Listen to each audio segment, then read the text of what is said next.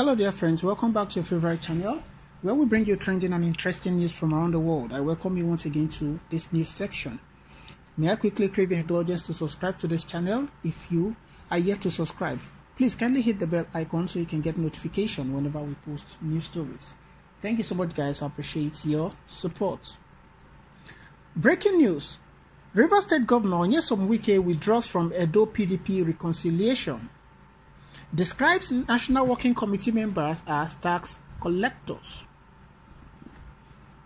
Rivers State Governor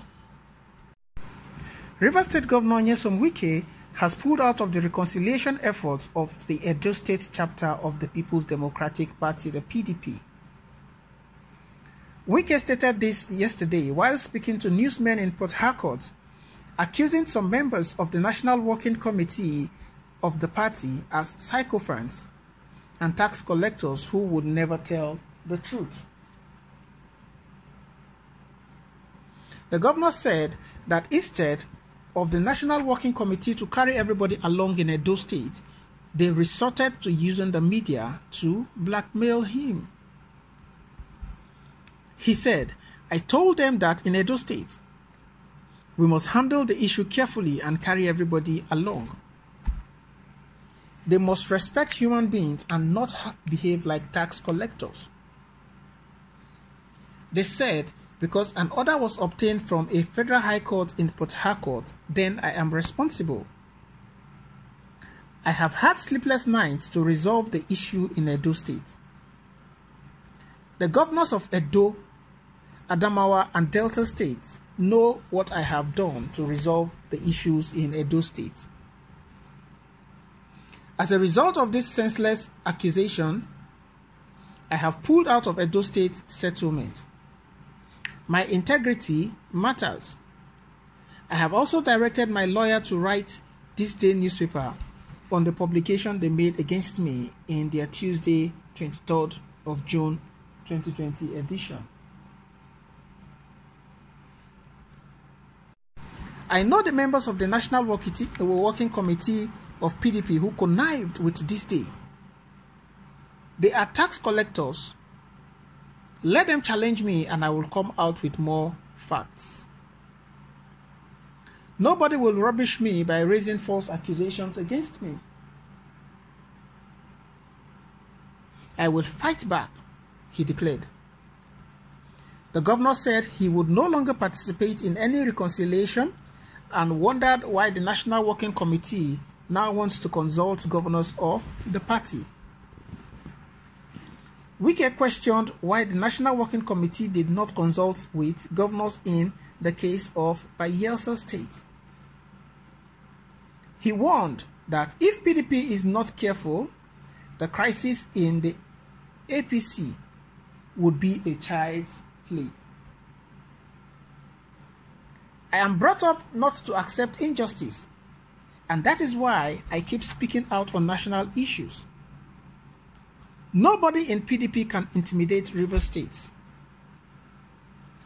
Nobody can threaten me because I say things must be done constitutionally. I will always continue to satisfy my conscience. From now on, I want to concentrate on the development of Rivers State," he added. So guys, what are your thoughts concerning this particular news story and from all what is happening both in Edo State and the PDP as it were generally? One would imagine that by now they will have put themselves together and work and be working hard to ensure that the issues are resolved.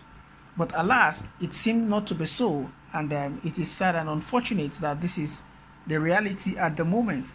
Well, we all know that Wike is a character himself, and he's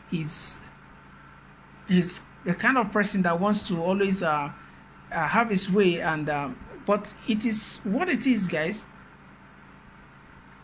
It is what it is. It remains to be seen what the PDP will come out to do. It cannot be denied that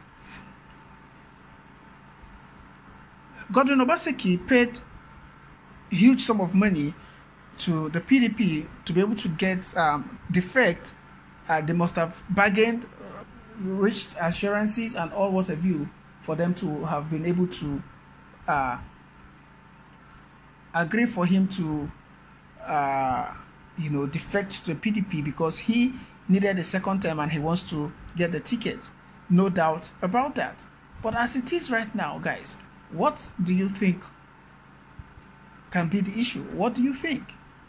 Now that Nyesom Wike said he has pulled out of the reconciliation, what will be, how will they settle issues? I know those who are already in the PDP already before Obaseki came, a lot of them or some of them would actually not feel happy, and they were like, we were there before, so why would somebody who is just coming would come and take our position and wants to,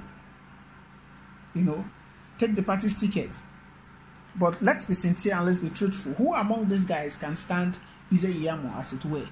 So one would expect that they should have put themselves together, accept the fact that Obaseki is coming in for the sake of defeating Oshomole and for the sake of helping Obaseki realize the second time. They ought to have agreed within themselves to, okay, let's offer these guys the ticket and get whatever settlement that is needed or we would want to collect, and let's work together so that the party can move on. But selfish interest and everybody claiming to be popular or claiming to want to get into office and into power and all that, will continue to make them derail. But it is what it is. Let's take a few reactions and let's see what people are saying concerning this issue. Ahmed Zeto Sadiq says,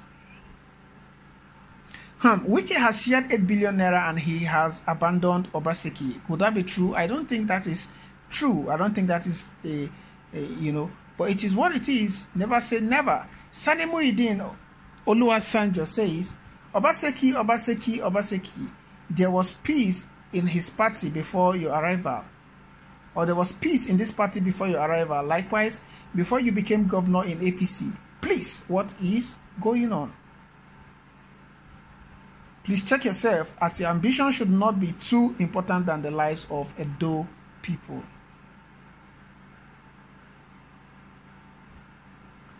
I love this governor, Wike. He says his beat, whether he is wrong or right, as a person. I admire his courage. Okay?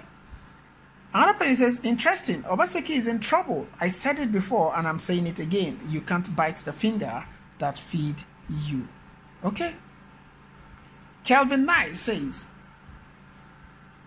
whatever the issue is, it will be resolved. Trust me, Obaseki will pass through these difficult times and emerge victorious. All right?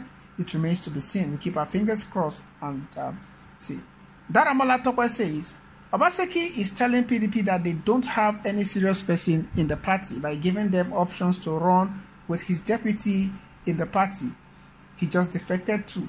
That's a big slap on the party in Edo State and to show how desperate Obaseki is.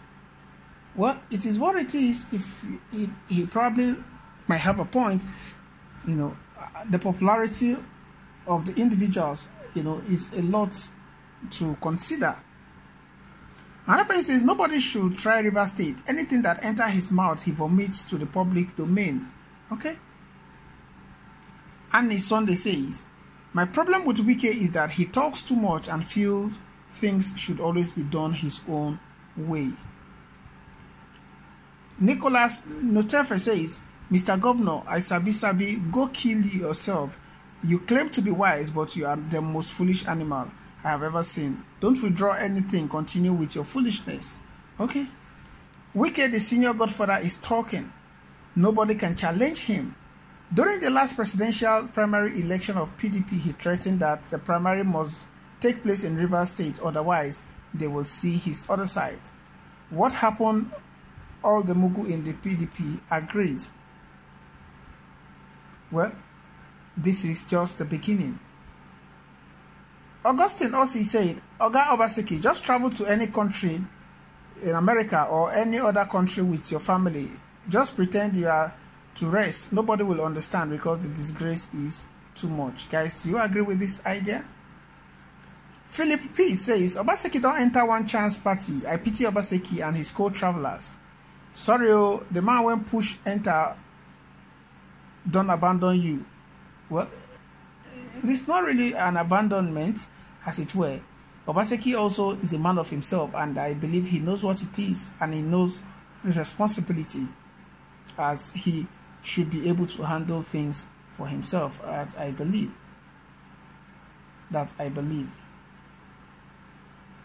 So guys, what are your thoughts concerning this particular news story? Kindly drop by the comment section. Let us know what your thoughts are. Don't forget to subscribe to this channel. Please hit the bell icon so you can get notification whenever we post new stories. Thank you so much, guys. I appreciate your support, and I'll see you on the other news. Thank you, and bye for now.